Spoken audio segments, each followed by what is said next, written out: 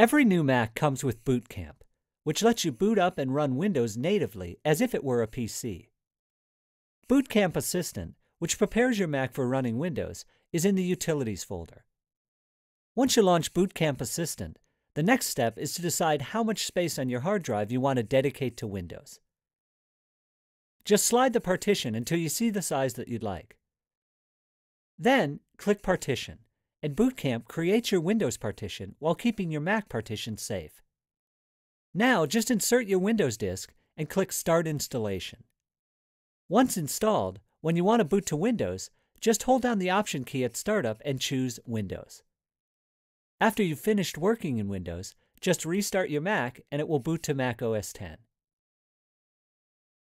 If you want to run Mac OS X and Windows side by side, you can purchase Parallels Desktop for Mac or VMware Fusion.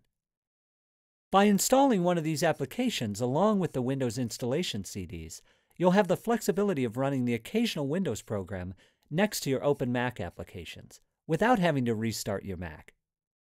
If you need to run Microsoft Office, there's a version available for the Mac that's fully compatible with Office files created on Windows computers.